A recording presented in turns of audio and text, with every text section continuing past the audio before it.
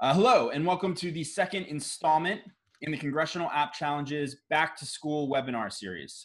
This is Download with Developers, presented by ACT, the App Association. My name is Joe Alessi, and I'm the director of the Congressional App Challenge. In the Congressional App Challenge, Congress has created the largest series of concurrent coding competitions anywhere in the world. And it's students like you that make this incredible program possible. Over 200 students from 36 states are joining us today for this webinar, which is just an absolutely incredible turnout for a midday event. Last year, the Congressional App Challenge served over 10,000 students in 48 states, and we're expecting an even greater challenge this year. Eligible students can register and submit their original apps to this year's App Challenge through October 19th. And now I'd like to present a special message from some of the Congressional App Challenge's biggest fans.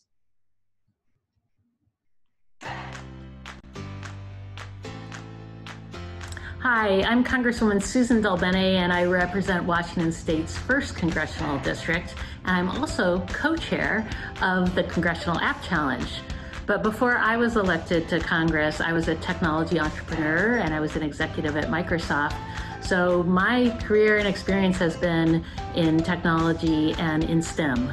I am deeply committed to STEM education and STEAM education, the arts as well. These skills are vitally important to the next generation of American innovation, which all of you are going to be the leaders of. The Congressional App Challenge is a really important way for all of our budding coders and developers and others to try things out, to show what they can do, to think creatively, and show everyone what's possible. So I'm excited to see all of the things that you're going to produce, all of your incredible technology, ideas, creativity. So I want to say good luck and welcome to the Congressional App Challenge. Hello, I'm U.S. Congressman G.K. Butterfield, representing North Carolina's 1st Congressional District. I come to you today by way of video, as I am working in my district office in Wilson, North Carolina. This is a dress-down day for us as we work tirelessly to represent 750,000 people of the 1st District and to represent their views and interests in Washington. So today I want to welcome each of you to this year's Congressional App Challenge. The mission of the Congressional App Challenge is to inspire, include, and innovate efforts around STEAM and coding and computer science education. I am proud to join my colleagues, my congressional colleagues, in encouraging students in all of our districts to create, innovate, and lead the vision for a better tomorrow. App creation and coding are powerful tools for this increasingly digital age, and I look forward to the creativity and brilliance that you all will bring through this challenge. The future is in your hands, and we want to do all that we can to give you the tools to succeed. I hope you enjoy the lessons that you will learn from this amazing Back to School webinar. Remember, this is only the beginning. The best is yet to come. Best wishes to all of you. Hello, I'm Dina Titus, your Congresswoman from Nevada's 1st District. I'd like to welcome you all to the 2020 Congressional App Challenge Back to School webinar. During this transition into distance and remote learning, Congress acknowledges the importance of technology in keeping us together. We're relying on innovative and creative solutions from bright minds like yours to help us through the next chapter of our nation's history.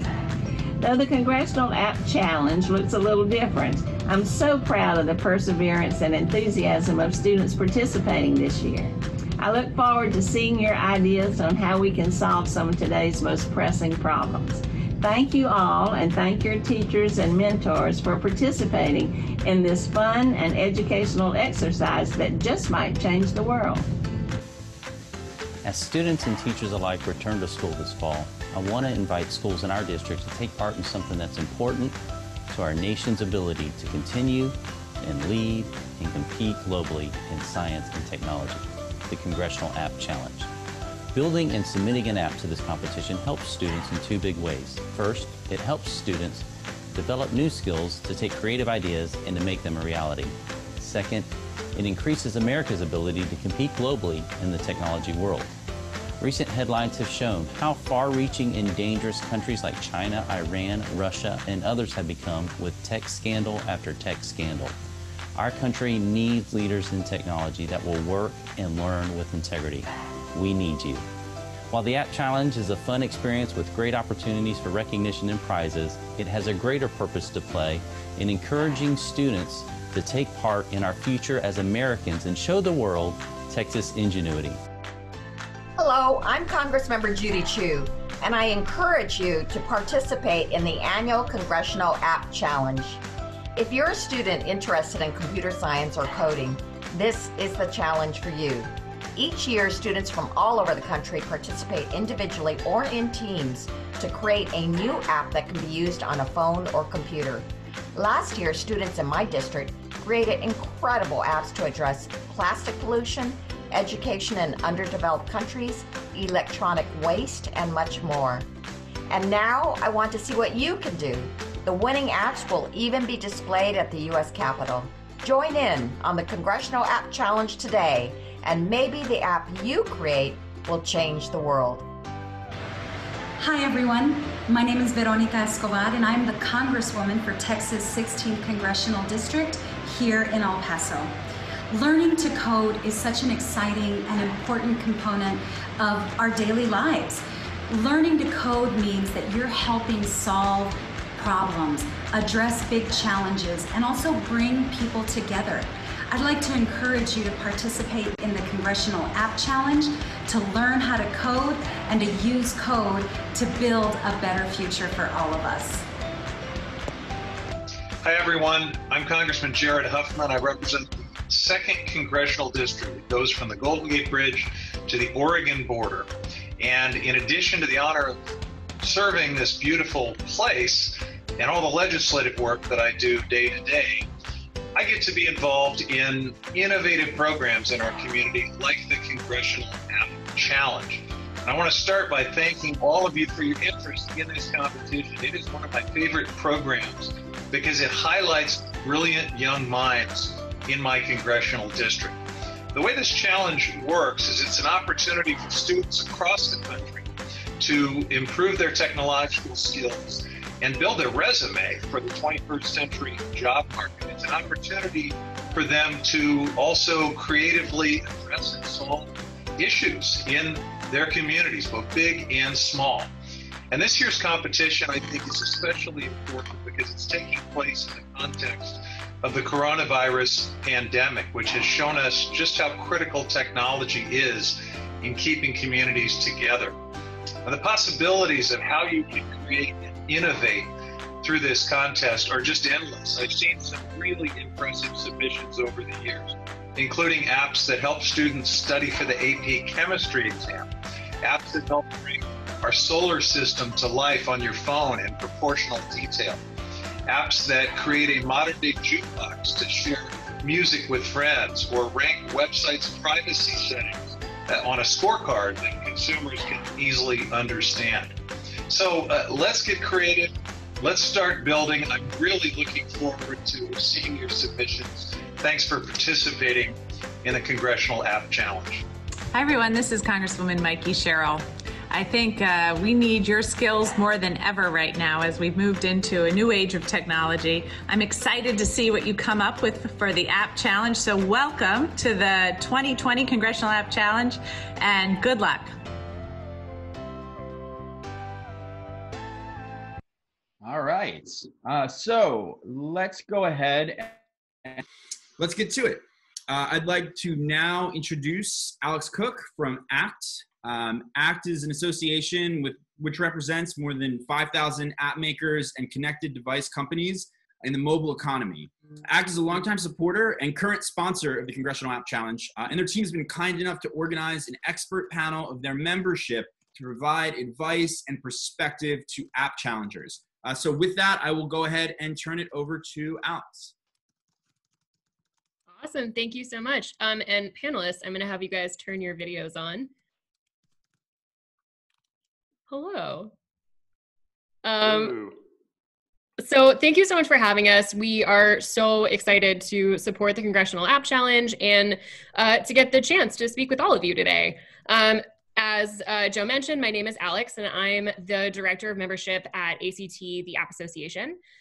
Just very quickly background on us. So the App Association, we're a tech trade association, and that essentially means that we work with our members to educate policymakers on how legislation or potential policies will impact tech companies. We connect our members with speaking and media opportunities like this panel. We share information on market best practices, trends, general business growth opportunities, things like that. Our organization is unique in that all of our members are small companies, and they've really all leveraged the power of technology and the wider app ecosystem to create businesses around things like health and education and security or custom design, which really brings us to why we're here today. So our panelists are all App Association members, but more importantly, they have all built careers around tech. Whether they're building tech, creating coding programs, or something within that realm. Tech is really central to their business, and so they're here to share their experiences with all of you. So I'm going to have the panelists introduce themselves. Panelists, if each of you could tell us a little bit about yourself, your company, and how you got into coding and tech, and I can call you guys out to make it a little bit easier. So Kaity, why don't we start with you? Sure. Hi, everybody. My name is Kaity Miller, and I'm the program director for this amazing program called SC Codes. So I am based in South Carolina, in Charleston, South Carolina. And SC Codes is a nonprofit that is committed to providing free coding education for anyone in the state of South Carolina. And so it's extremely exciting, and it is unlike many other programs that exist currently. I actually don't have a technical background. I'm kind of an outsider in the tech industry, but about 5 years ago, I saw the writing on the wall and knew that this industry was one that I wanted to be a part of. It's so interesting and it's ever growing. And so I fit in that tech education space. And so for the last 5 years, I have been there helping individuals learn how to launch a technological career through education. And so I've seen many, many lives changed due to, learning how to code. And so I'm very excited to be here. And I think that you all are awesome. And I love this challenge. And yeah, thank you for having me. That's awesome. Qyana. Hello, everyone. I am Qyana Stewart. I'm the CEO and principal consultant of GlobalForce Tech Consulting, which is a software development and technology consulting company. I'm also the president of GlobalForce for Girls, which is a 501c3 nonprofit that works with young girls and women to teach them, to empower them, to teach them, educate them about the STEM workforce development. And I am also by training a software product and project manager, and spent a good portion of my early stage career working in the software space, and recently, of course, transitioned to owning and operating my own company now. So I'm also very excited to be here. I started coding, if you will, kind of by happenstance. I was working as an implementation project manager for a startup company when I first transitioned from my graduate program into software. And my clients kept breaking things. And so that was really sort of how I learned, how I learned to code. I had to fix the things that they broke. And as a startup, we really didn't have lots of resources on the technical side. We kind of had to train ourselves and teach ourselves. So that was my sort of initiation into the tech space. And now I get to influence and educate and teach others about the benefits of technology, the benefits of coding and app development. I'm also a mentor in residence at George Washington University and an adjunct instructor. So I spend a lot of time with students like you all, answering questions, providing guidance, and then also just helping folks as they're navigating through their technical careers. So thank you all for having me. That's awesome. Greg, how about you? Sure. Thanks. I'm Greg Haygood, obviously here in Atlanta. I've got a small development shop called Southern DNA that I co-founded about 4 years ago now. And we help small and medium businesses in Atlanta try to get more out of technology. So whether it's giving them a website, giving them an app, taking paper processes and making them digital and more efficient, that's kind of what we focus on.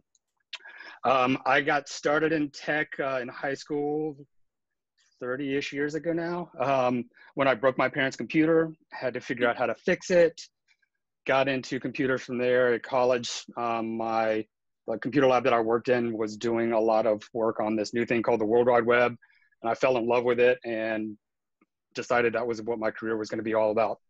And I've been building apps and websites ever since. That's awesome. And Chris?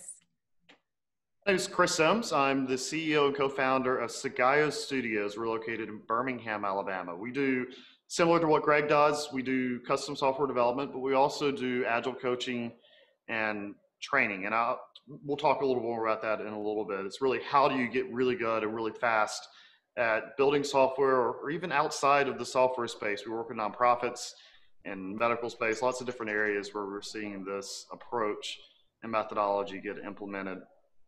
Started in Montgomery, Alabama. I ran a large government project. The 2 best days of my career were the day I got hired for that and the day I got fired from that job. Getting fired from it opened up the door to starting Sigao, and haven't looked back nor regretted any of that since. It's been just a phenomenal opportunity. The really cool thing, one of the many cool things about being in the tech space is just all the wonderful people you get to meet, and around the world, literally around the world, getting to meet just amazing people and work with them and help them get good at what they do and get better. I started my tech experience, I know this is going to be a surprise to a lot of people, but I was a little bit of a nerd growing up, just a little bit. I watched a movie in sometime in the 3rd grade, so about 4 or 5 years ago, and yeah, that was a little bit of a joke, but no one laughed. Didn't get any pity laughs on that one. In 3rd grade, watched this movie, Space Camp. There was a kid that had a program, a computer, and a robot, and they ended up going to space, and I fell in love with it. I begged my parents for a computer. They got me a Tandy TRS-80, a Trash 80, which the only thing you can do on this right program is to code. And so I learned to code, started getting paid for it in 6th grade, and I've had a paid job either writing code or managing and coaching people every year since. Absolutely love it. It's brought me from the super awkward, uncomfortable nerd that I was growing up to where I am today, able to go into a lot of different areas. And it's just a very empowering, leveling platform, being able to get in and seeing what it can do, what it means to people's lives. And I absolutely love being a part of it. Being part of the App Association and a part of all of this. It's just a phenomenal honor. I'm glad to be here today. That's awesome. We are so stoked to have all of you. And I'm sure our audience can tell that we have a great panel. So I'm going to dive right in. But before I ask the first question, I do want to say, audience members, if you have any questions, feel free to send them in the Q&A chat, and we will answer them kind of at the end. So looking forward to any questions that you guys have. Okay, so my first question. So our audience is here because they've either created an app or are interested generally in coding or learning about sort of where they can find a future for themselves in tech. And so could each of you talk a little bit about how you really built your business and share some things you think that the students should think about as they continue to participate in STEAM programs, push their apps to wider audiences, or are just considering, you know, their future in tech? And really anyone who wants to start, go for it. Sure, I'll start. So one of the things I would recommend would be to think about what problems you can solve. So these can be problems that you encounter personally in your day-to-day. These can be larger scale problems for the state or the world or your country. And if you can figure out a way to technologically create something that solves that problem, then you're going to really, really set yourself up for success. If you can identify a problem and work to fix it through innovation and technology, you're going to really set yourself up for success. Yeah, I would add. I love that. Or go ahead, Qyana. I would say I will.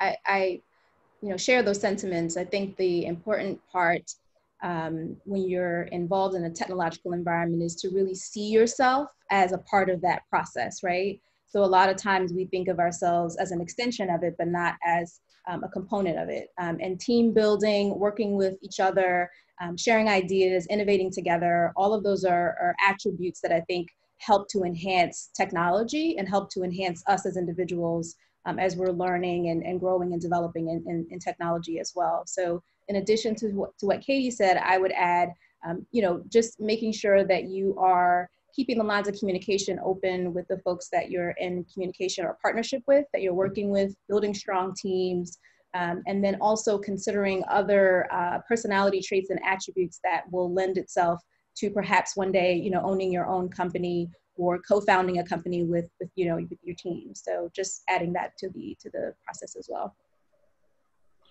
Absolutely, that finding problems to solve and the building the teams, absolutely do that.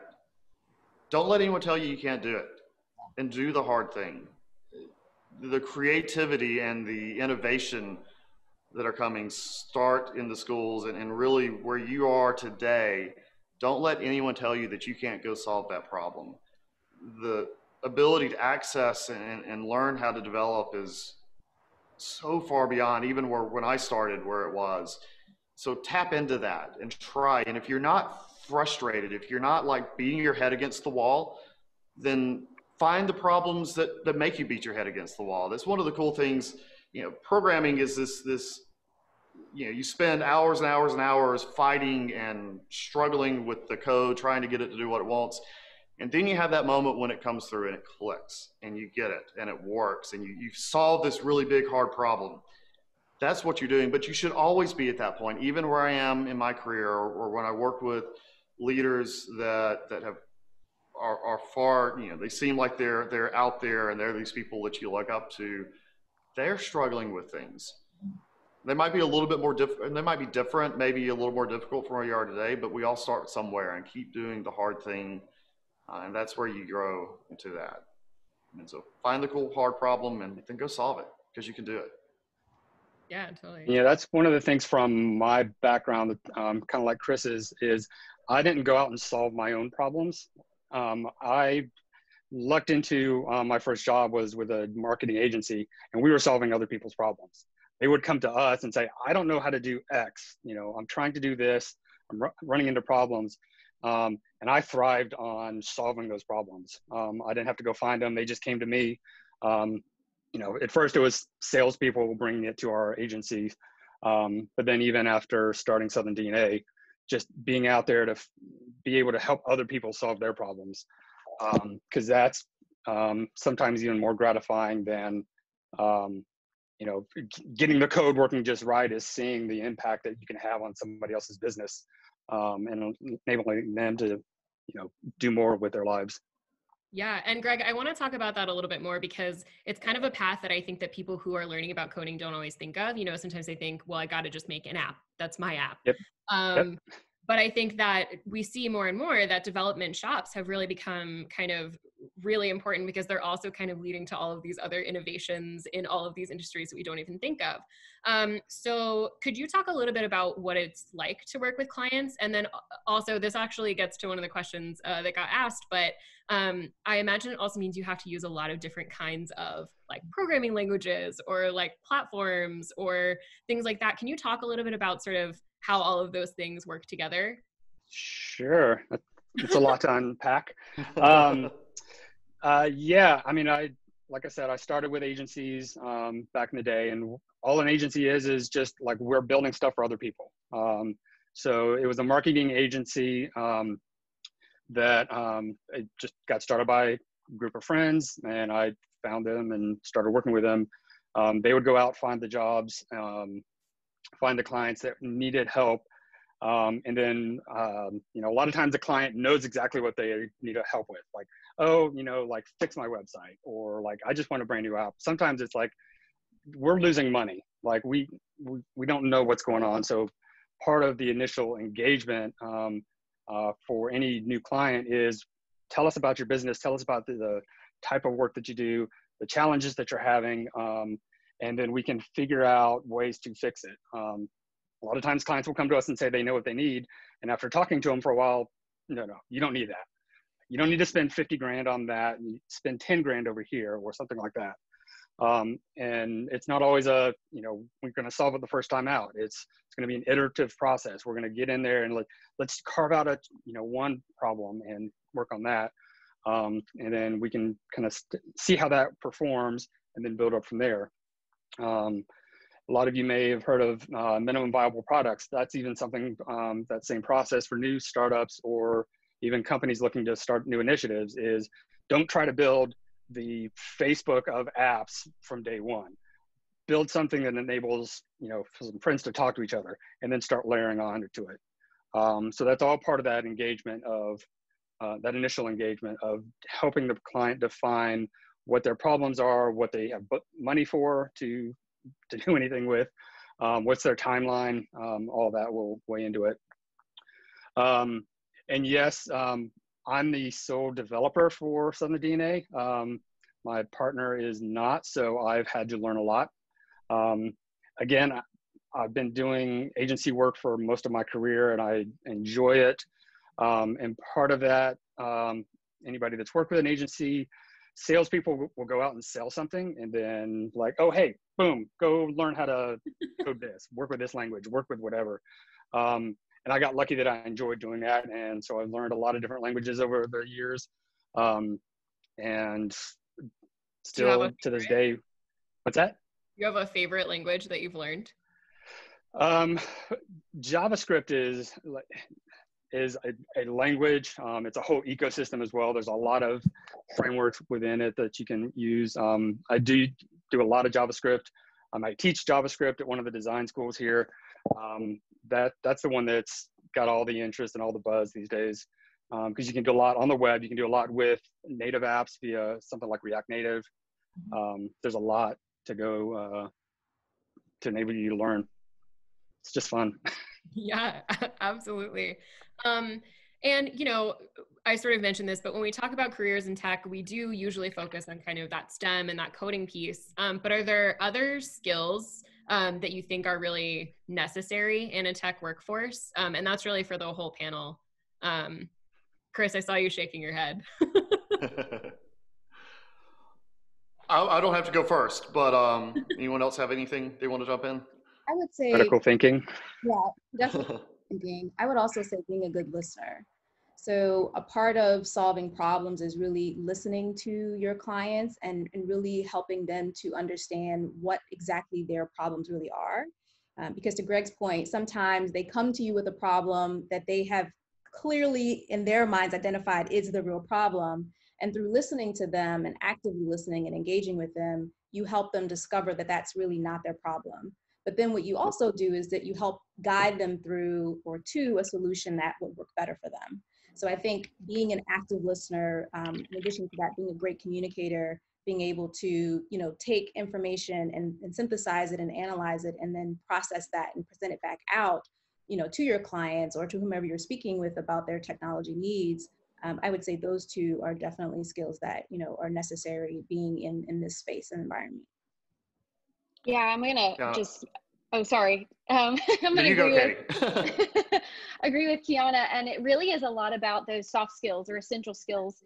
I know that's kind of a buzzword, but it's oh so important. I've spoken with so many employers and hiring partners that they want to see the students that come from a program like SC Codes or any other computer science or coding platform. They want to see, yes, they want to see technical skills, but they also want to make sure this person can work well on a team, can communicate well, and all of these things that they can't necessarily teach you. They can teach you the technical stuff. So if they're not, I've had many of these employers say, if they don't know our specific tech stack, A-okay. But I want to make sure that they are going to work well with, people who are from all kinds of different backgrounds, who may be technical, who may be not technical. Are they going to show up on time? Just those basic things are extremely important. And if you don't have those with the technical skills, it will only get you so far. Yeah, absolutely. I would add something I'm seeing a lot more, and especially since January when the world shut down. In some ways we got smaller and we were only interacting with our families, but in a lot of ways the business world became much larger. And that I literally the last month I worked with someone on every continent except Antarctica.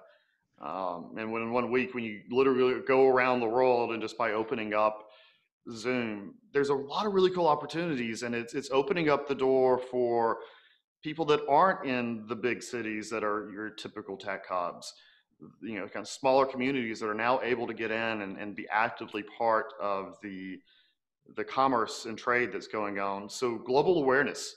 So no longer is it okay to be in a small town and not understand what it's like to work with someone in China or with India, and understanding the cultural differences that come in there, because that's a very normal part of where the world is going to. And I think it's only going to get more. So that sensitivity, and to Qyana and to Kaity, echoing the soft skills, you know, being able to work a part of a team and understand, to be sensitive to that. No longer do we have programmers are hidden in the basement and they're the, you know, the trolls that everyone's afraid to go down to the basement and fight. That's not the way it is anymore. It's very much a group communal effort, and I love that aspect of it. Absolutely. And so Kaity, you kind of mentioned a little bit about what SE Codes does, and I would love to learn a little bit more about the kinds of skills that programs like SE Codes are teaching, but also maybe hear your thoughts on how attendees can find out about like similar programs that are in their communities. Yeah, absolutely. So first off, SE Codes, we focus on, like Greg said, JavaScript is our main, is like our bread and butter, but really we focus on creating courses for what our state workforce needs. And so anything that someone comes into SE Codes and learns, they know that it's a marketable skill to have and it's going to be in demand. And we also have these amazing mentors, which kind of sets us apart from a lot of the other free online coding resources that are out there. So we have a group of mentors who are in the field working as developers, who are there to help answer questions, you know, via Slack, or, you know, do a live office hours call, or lead you through a virtual class. And so it's very cool. We've got JavaScript. We're working on a React. Again, Greg mentioned that, or React courses coming soon. We've got some Java, some Ruby on Rails. It's all are high in demand, and all are wonderful starting out points for anyone who's trying to get into coding. As far as similar programs, unfortunately, I don't think there are many that have like that mentorship piece that we have. I know, you know, Innovate Birmingham has had some similar things. As I say, Chris probably will know a little bit more about that than I. However, that being said, there are so many free online resources. Code Academy, I mean, Treehouse, some are free. I mean, you just search free coding, Google it, and you will find a plethora of things. And also, SE Codes, there are ways to get on there, even if you're not a South Carolina resident. So I'll let y'all hack that and figure that out. But yeah, I mean, it's a great starting point. Just see if you enjoy it. And really, that's kind of the main thing that we do, is we want to say, hey, is this a cool fit for you? And if it is, here are your 3 next steps. So just do some research and reach out to me. I'm always happy to help. And I think you'll see a theme in the next few questions, because a lot of our membership has really taken it upon themselves to also like participate in programs that are in their own backyard that encourages, whether it's kids, whether it's adults, whether it's people who are changing careers, encouraging them to code, finding resources for them to code. And so you mentioned Innovate Birmingham. Chris, you sort of in partnership with other companies, but also Innovate Birmingham, you host and teach classes, including one on Scrum, which please tell us what Scrum is, because I don't fully understand it. But can you tell us a little bit more about that, and sort of more about the partnership and how you guys took your classes virtual? Originally, they were going to be in person, and then, you know, all of this happened.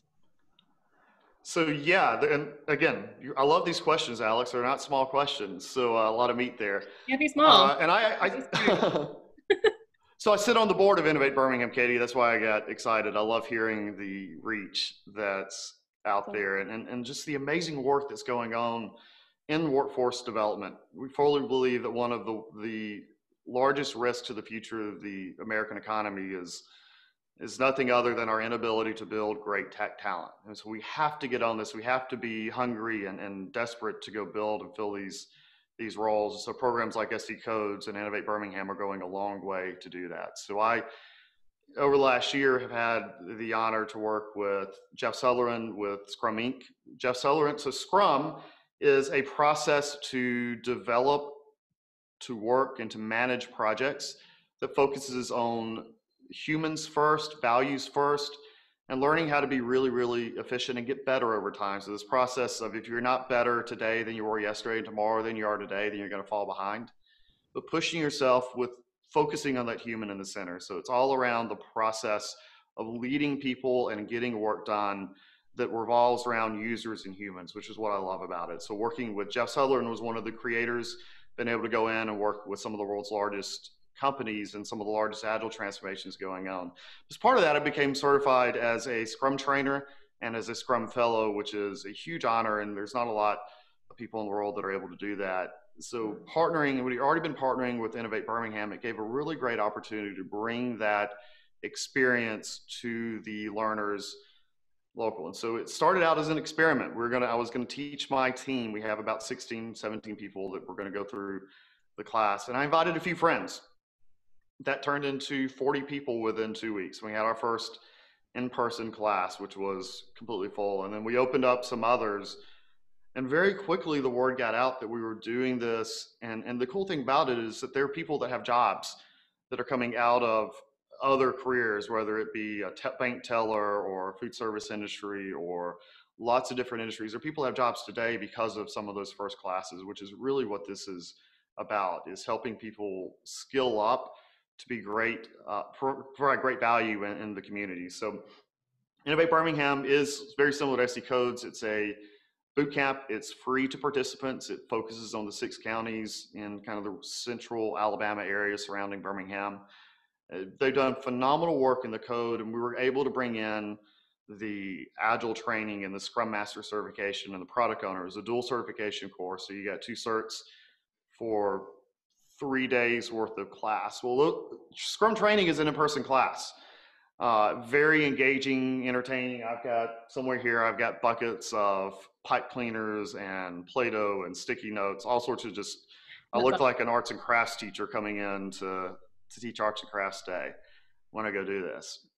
Then the pandemic happened, and all of a sudden we couldn't go. And so we had 40 people signed up for this class. So we did our first in-person. The next one was going to be in person. And very quickly we went from, all right, we're going to be in person to maybe hybrid to all virtual. And within less than a week, our team had to pivot and bring a very engaging class online. And that was one of those challenges. Remember I said, do the hard thing and don't let anyone tell you can't do it. We had a team around what Qyana said, bringing that team together is so important. So we had a phenomenal team that went in, we got creative and worked, and really over the time of doing it, since January to today, I've taught over 400 students around the world, international, like I said. Then this last month, literally someone on every continent other than Antarctica, and maybe we need to teach Scrum in Antarctica. That would be cool. Yeah, penguins. I don't know how to, yeah, penguins would be great. I'd love that. That'd be a lot of fun. So that challenge of, hey, we have to go do this, or else it's going to hurt revenue to our company. It's going to hurt others getting good careers. It really was a challenge. That bearing in and pressing and being able to do it and be able to solve the problem.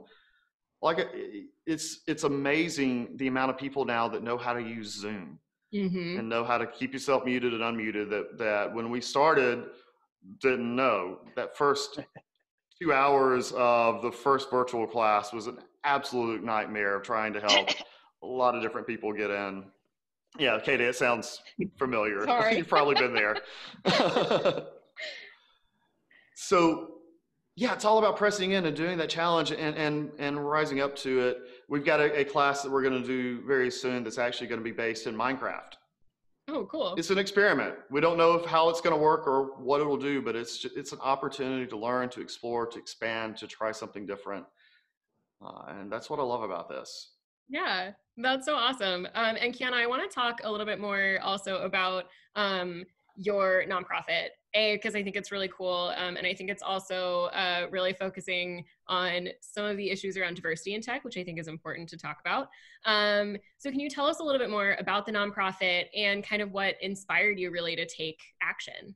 Yeah, so to sort of piggyback on Chris's comments there, I'm also a certified Scrum Master product owner. So he was definitely speaking my language, and I think these are great skills that you should be teaching and learning, because they do help with the development process and that team focus around software development and technology innovation. So GlobalForce for Girls Incorporated is an organization with a mission to eradicate the barriers that exist for young women and girls in STEM workforce development. So we've been talking about, workforce development, educating, training, and empowering students in, learning about the different careers that exist in technology. And so as a mentor in residence and instructor in the Office of Innovation and Entrepreneurship at GW, I have a lot of opportunity to interface with some really bright, amazing, smart, talented young women who, when they saw me, would say, we don't see ourselves, right? We don't see ourselves reflected. We're in offices and classrooms and engaging with predominantly men. And so we're just excited to have you to hear. And as I started working with them, I partnered with one of the entrepreneurial fellows. We brought the first mobile app design and management workshop to GW, which was a huge success. That's cool. Yeah, and so partnering with students and engaging with them, I started thinking about the challenges that they face as young women, Black and brown women as well on college campuses, and made some assumptions about whether that was taking place at the high school level. And so I pitched the pilot program to my high school. I'm originally from Baltimore, Maryland. So I pitched the pilot program, the pathways to, it's a diversity pipeline to pathways program, to the principal there, Cindy Harcum, at Baltimore City College High School, which is my alma mater. And I thought that because of the pandemic, they would say, this is great, this is a good idea, but, because of everything that's happening with the schools and the challenges and the changes, that they would want it sometime in the future. And she said, no, today. And so we had to very quickly, develop this curriculum, which really focuses on some of the things that we've been talking about today, right? Like not just those hard technical skills. We definitely need those. Folks need to learn the different programming languages to be successful in technology. But what are the challenges that students and young women are facing as they enter into the workforce, right? So we know that there are definitely diversity issues within the tech industry. And so what we're doing is working with Black and brown young women and girls to really educate them, to empower them, and to train them to be able to not only have those really solid technical skills, but to also develop a sense of belonging and understanding about how to use those skills and talents once they're actually in a STEM career, right? And then identifying, ways that we can partner with other organizations to hold them accountable, because the other side of that is that once we place diverse, candidates in these environments, that, they kind of just fall to the wayside, right? And so they experience challenges like I did working in software where they're underrepresented, underpaid. They don't necessarily have the mentorship that they need to kind of help them climb that corporate ladder or the technology ladder in their environments. And so we really want to be working with them to help them understand what are some of the ways that they can learn to advocate for themselves as they are navigating these new careers, and also, of course, shining in those environments because they are talented, smart, capable, and aware of the world around them, and being able to partner with, again, other folks that may not look like them, but also, who are interested in working with them and who want to really help them advance. So that's what the organization, the mission is, and I'm extremely proud of the work that we have been tasked to do. I'm taking a lot of my own personal experiences, as a Scrum Master, as a product owner, as the CEO of a software development company, and using my skills to really help translate that into a curriculum that will be amazing and beneficial for the girls for their futures. So. That's so awesome. It's so exciting to hear about programs like this. And one of the things that you said that I think is so important that everyone who, all of our attendees really take to heart is like mentorship actually is pretty important as you're sort of looking to like become a professional. And sort of like, I think in technology, it helps. Even, you know, in my career, I never thought I was going to be even remotely near tech. And now I talk about tech every day. And a lot of that has to do with mentors that I had. So definitely like seek out people who are sort of interested in what you're interested in and just like ask them questions, because you'll learn so much from those like little one-off questions that you ask. I want to make sure we have time for some questions from the audience. So I'm sort of going to ask kind of the, if you knew today, if you knew then what you knew today, what would you do differently? You know, if you were going back in time and talking to someone just starting out in your shoes, you know, what would you tell them? What would your advice be? And I'll, maybe Katie, if you want to start. Sure. As a non-techie, my first thing would have been to tell my younger self, learn to code. I know it's not too late for me, but it would have been, you know, definitely something that had I known now how this industry just continues to grow and all of the opportunities, it's a skill everyone should have. It can help you regardless of really what even, you don't even have to be a software developer for these skills to be useful and marketable. But the other thing that I would tell my younger self would just to be explore everything. So take the time to really figure out what your passion is. Although your passion can absolutely change. There's no way that you all as, you know, teenagers to young adult have to know what you're going to do for the rest of your life. It is a-okay to change it up along the way and to pivot, and you'll be surprised even if you know, to end up in a, you know, technical field with a non-technical background, much like myself, there's still so many of those skills that I learned in other leadership roles or in my, you know, through obtaining my degree in psychology that I can still use in this tech industry. And so figure out what drives you and never ever stop learning new things. And honestly, whatever makes you happy and also challenges you. It's easy to find something and just be comfortable and stagnant throughout your career. And it's very important that you always challenge yourself for that, especially speaking to the young women in this, because it is more like we're not taught that necessarily from a young age, but never stop striving for that next step, no matter what you do, and then just do it to your absolute best ability. Absolutely. Greg, you next. Yeah, I'd say, you know, don't be afraid to take risks when you're younger. I waited a long time to start out on my own. Doing the 9-to-5 thing. It was agency, so 9-to-5 for an agency is different, but still you know, took a long time for me to get around to being comfortable with like, oh no, I can make a full successful career on my own. I don't need to clock in for, you know, a 9-to-5 job anywhere. And like Katie said, like try different things. I was dabbling on the side, building apps for other people, and those turned into, you know, other ongoing opportunities. And I wish I had done that, you know, maybe 10 years earlier than I did. Who knows where I'd be now, but not that I'm upset. I'm very happy with my career so far, but who knows where it might have gone if I'd just been taking a little more risk earlier. Yeah. Qyana, how about you? I would say something similar. So I have two things. The first is develop a self-care plan. I definitely would have told my younger self, you know, to prioritize self-care. I think when you're young, you feel invincible, you know, and you feel like you can, you know, take on the world, and you can. But as you start to get older, you know, you do need to be mindful of what self-care means to you as an individual. So I would have definitely encouraged myself to create a self-care plan, and to prioritize, you know, resting, relaxing, you know, taking time off and away from the work, which is extremely difficult now. So I would tell my younger self that. I would also tell my younger self not to listen to folks who told me that I was too much of something, right? So I was too bossy, I was too precocious, I was too aggressive, I was too ambitious.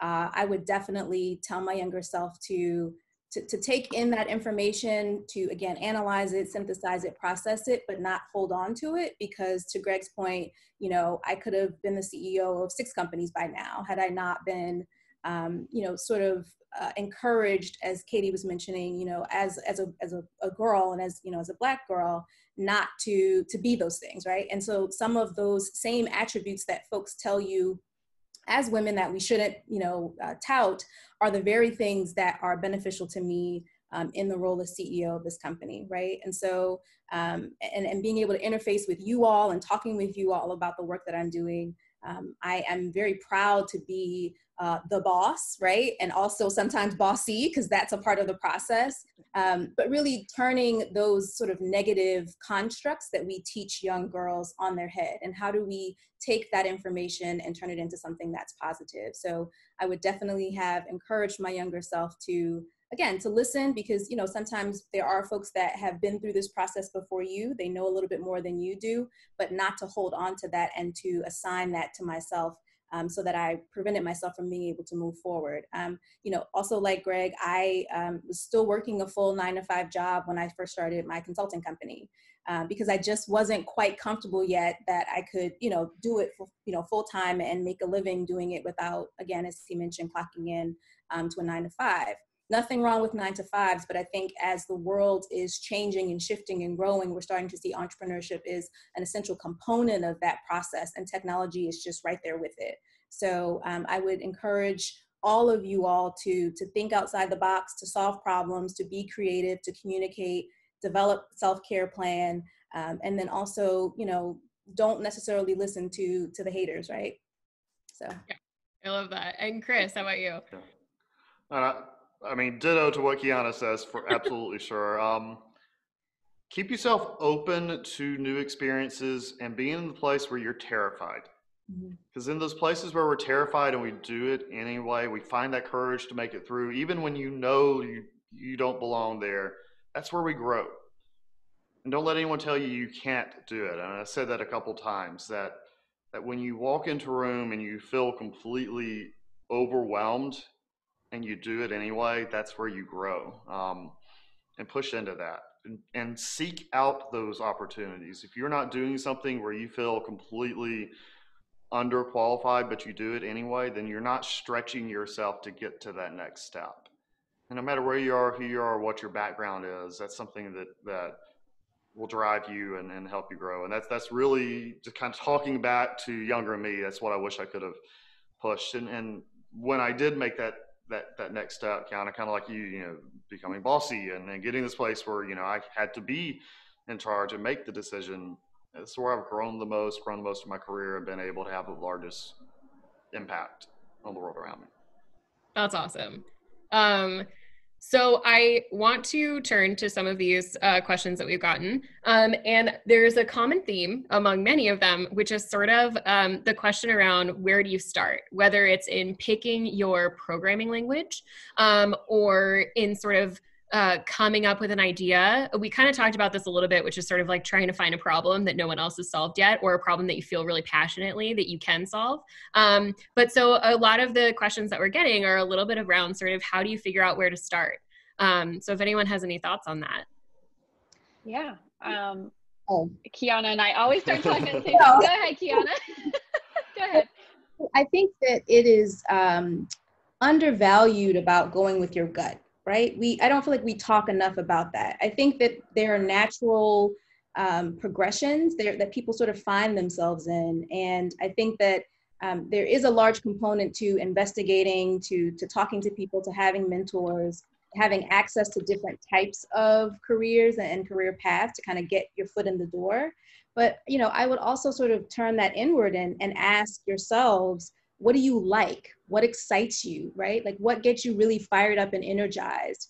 And if you can find a way to take that and then to sort of parlay that into the technical space, I think that for me would be a good step. It's sort of looking inward, asking yourself those critical, you know, investigative questions. What do I like? What excites me? You know, if I could do this thing for 24 hours a day, would I do it? And if I could get paid for it, then, you know, would I feel really motivated to do that? And I think that that's, we don't really talk enough about that. I think we stay in the lane of, it has to be, you know, cookie cutter. And not every, as we all have said, not every career path is cookie cutter, right? So I would say turn inward and ask yourselves what excites you and what really gets you energized, and then kind of start to look at, are there career paths that kind of lend itself to that? Yeah. And just to kind of go off of what Qyana said, if you are digging in and you're self-reflecting and you know that technology is the answer, and you know, but you don't know where to start from a learning perspective, then, you know, of course I'm going to plug SC Codes again, but there are so many things out there online that are free that you can just dabble in. So if you're not sure, just start, you know, start by learning some HTML and CSS. That's a great place, great entry-level place to start. And then find out if it's for you or not. And if it is, then kind of explore, you know, what's the difference between a front end and back end development?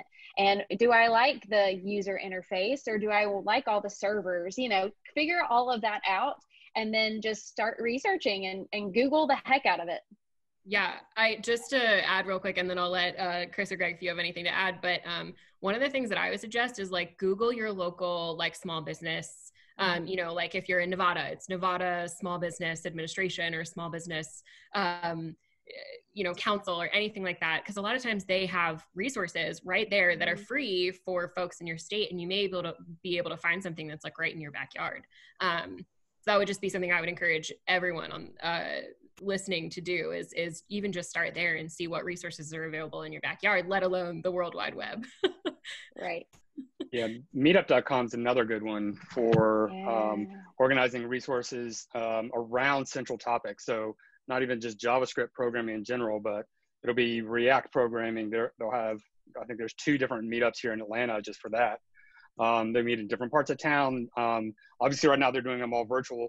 So you can attend way more. It wasn't feasible to go to, you know, 2 in a day, but now it is. You can go dabble. They're all, most of them tend to be free. They're an hour or 2 in the evening or sometimes over lunch. Just join them and just listen to it. See, you know, does the community seem fun, like in your local community or abroad or farther out? But that's a great way to dabble in a lot of things, because a lot of times they'll do deep dives on a specific topic. You can find out, how do I do location tracking in a PWA that I'm building in React? Like, oh, hey, there might be a meetup topic on that. And sometimes they'll have recordings of past topics too. So that's a great way to explore. All of that, definitely finding the network of people that can encourage you, that person that can help mentor and inspire you and challenge you to do more. If you don't have that idea to go solve, and we all are in that, and sometimes maybe we're not the, let's go come up with a dream, let's go build something. A lot of people, that's where they want to start building. Find some software that's open source that you like, or that is a scary, daunting piece of software to go right. I'm thinking, you know, like there's just tons of great enterprise level software out there that's completely open source, and get into it and read and understand and learn how leaders and like top developers solve problems across the industry, and looking like VS Code or WordPress or MySQL or Linux, or insert your big complicated thing. Get in there, find some code that's out there and read it and learn it. As far as languages, because I know that's something that always pops up, what's the best language to go learn? Learn something. JavaScript's a great start. I'm a big fan of C#. Just learn one. The reality behind programming languages is once you learn one and you learn how the constructs work, the next one is easier and the next one's easier. I've lost count of how many languages I've written code that's in production, because it should always change. And the industry is constantly learning and growing, evolving. And so one thing I've always challenged every new developer that I've ever worked with is, in each project, find a new technique, find a new approach, find something new that you've never done before, and do it. Commit to that work. So if you're in a sprint planning and you're seeing work and you're going to go to your daily scrum and you say, hey, I'm going to take this work here. Don't take the thing that you're comfortable with. Take the thing that you don't know how to go do, and then go do it. And it's not easy to start, but once you start doing that and you take on those challenges and you solve them anyway, then it just gets easier and easier and easier over time, and it becomes just the way you think. And getting that, the way you think should always be changing and adapting is really where we need to get to be great in this community.